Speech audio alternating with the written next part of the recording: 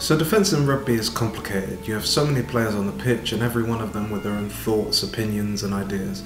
And so when rugby was first starting out, defending was very individualistic. You of course were working together to try and stop people, but there wasn't that much cohesion and players could either tackle or they couldn't, which made for some great tries and the game as a whole was very open. But looking back to the footage up to the start of the 2000s, the defensive structures look either non-existent or very outdated indeed. And only very recently has rugby union caught up to its league counterpart in terms of defensive organisation. And so the common knowledge of defence in our beautiful game is a little light. But don't worry students, I, your professor, am here to help.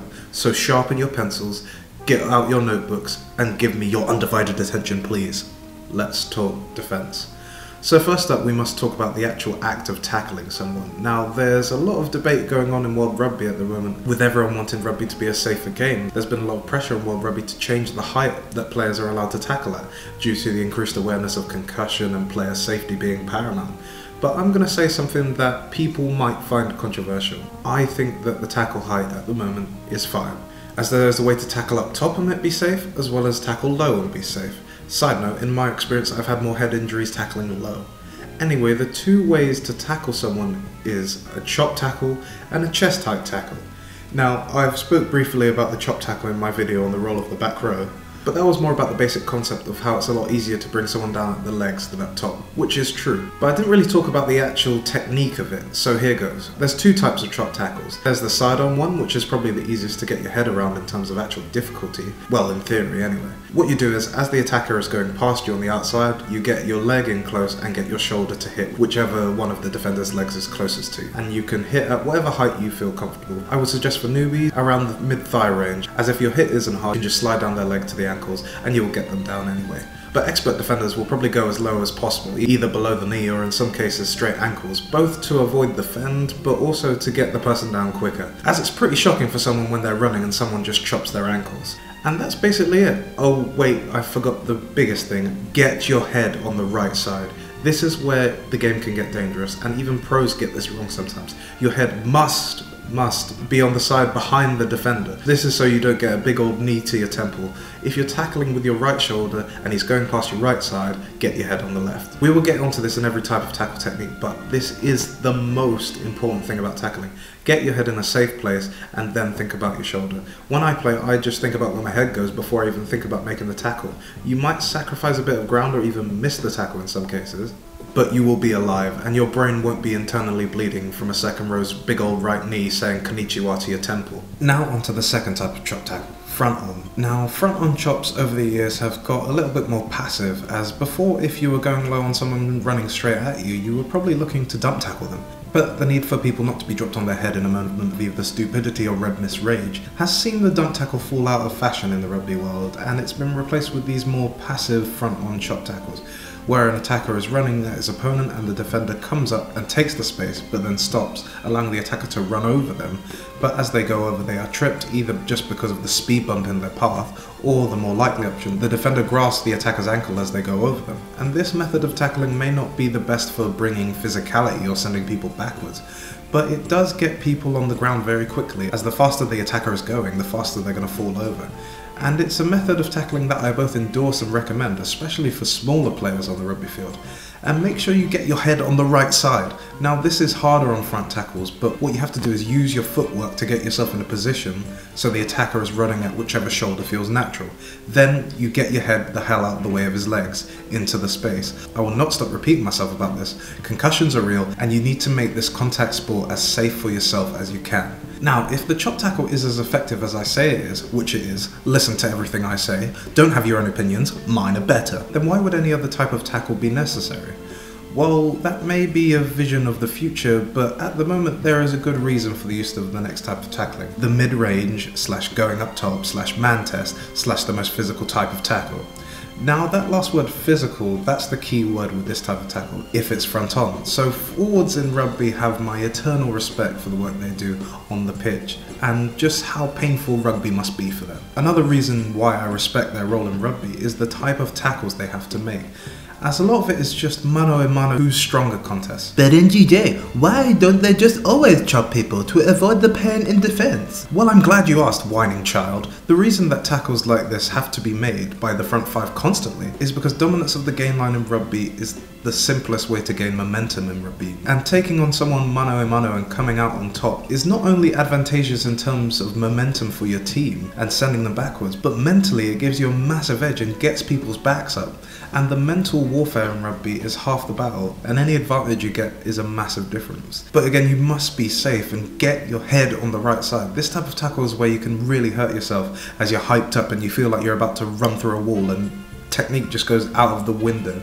Get your head and your feet right, then melt someone. Also, as a side note, the combination of two players doing these two different types of tackle at the same time is a thing of beauty. One going low, one going high, and sending a big man backwards.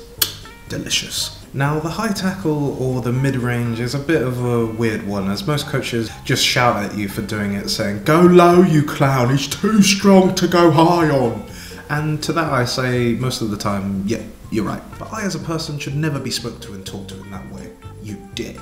Anyway, going low on people in most cases is usually a safe bet, especially if they're running away from you and not at you. Except for when you have mastered the pat down. Ooh, what's the pat down? Why is a pat down? Who is a pat down? All these questions I will answer, sweet peas.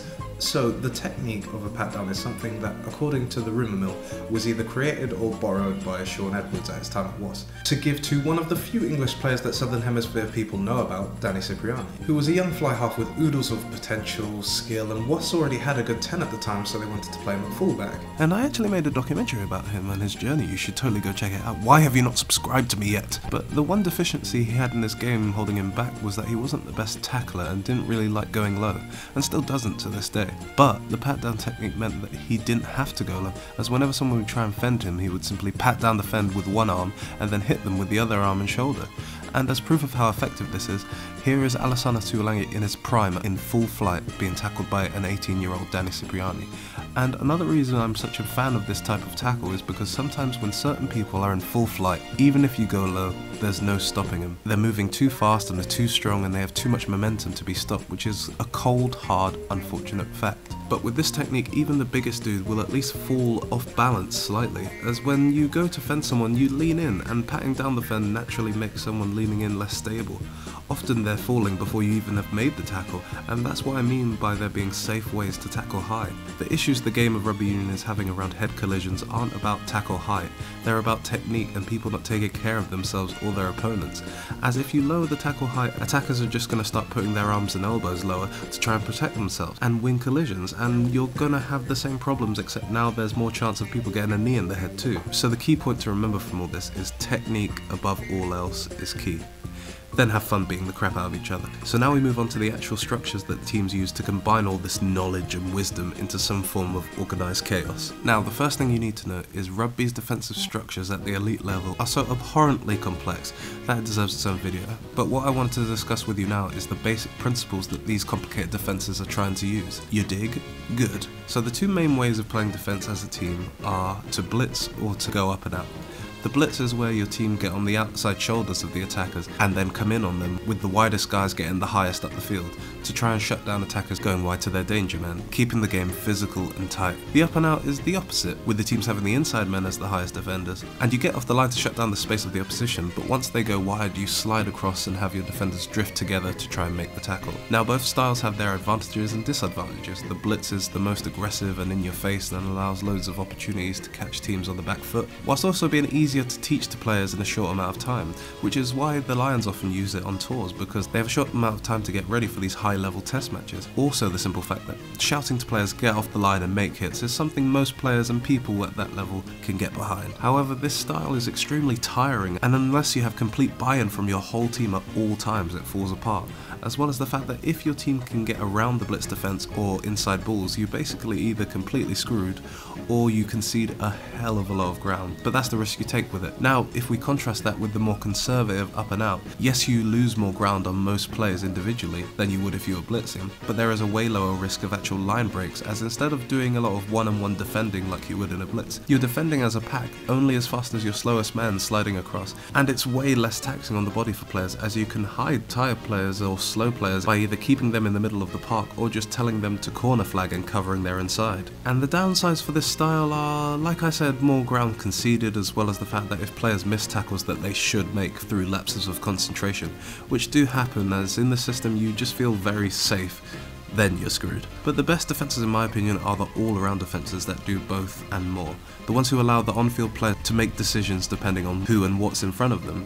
For example, if you're an individual in a team that's using this system, you have 3 options. Blitz, go up and out, or go soft. Now blitz I've already explained, go up hard, make tackles, but in this system you only do it if you either have the same amount of numbers in the defence as the attackers, or more. Make sense? Get up, shut them down. You also do it when you're on your own line, as there's no point in drifting or going soft, as by the time you make the tackle in this area, despite the fact you probably won't miss it, the opposition will just make too much ground and score anyway.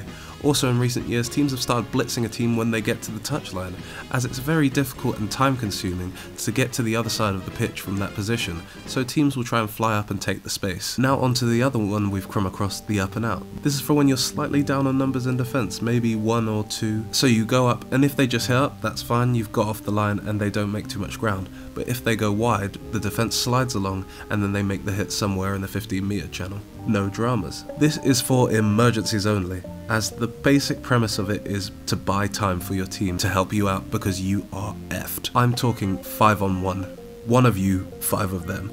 And what you do is you go almost diagonally running backwards and conceding ground, using your lack of commitment to con the defenders either into going wide too soon, which is easier for you to defend, or buying enough time so that the ball carrier holds onto the ball for too long and one of your inside defenders can tackle him.